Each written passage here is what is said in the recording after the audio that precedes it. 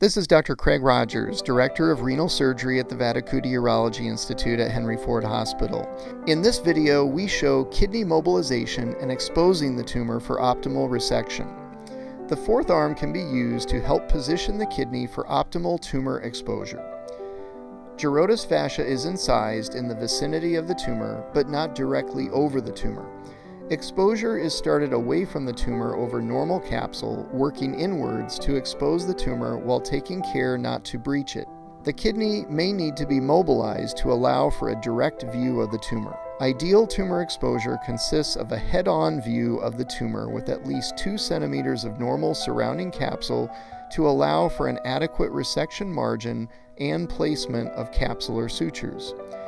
The steps are repeated for the lower pole tumor. The prograsp in the fourth arm can be used to position the kidney to help with tumor exposure.